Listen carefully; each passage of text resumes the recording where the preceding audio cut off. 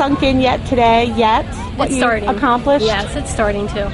Tell us what it feels like today. It feels overwhelming. It feels. I feel very proud that not just myself, but that the community has stepped up and just did an awesome job in helping this dream come true. And tell us about Daniel's Den itself. The special little spaces in the playground. Oh, okay. There are little caves or hiding places for kids that they can go in there to chill out if they need some quiet time or if it's hot.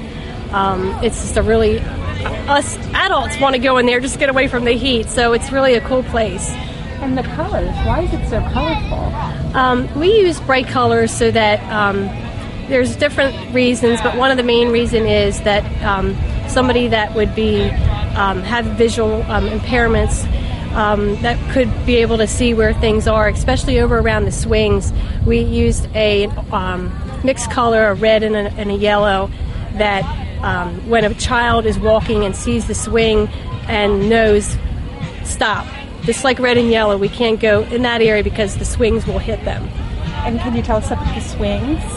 Yeah, there are some special swings. They're adaptable swings that somebody even as big as myself can sit in it. But for somebody that has some trunk issues, that they can sit in it and a bar comes down over it, kind of like a roller coaster ride, and they can swing like all the other kids.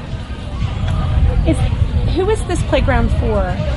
This is for the whole community.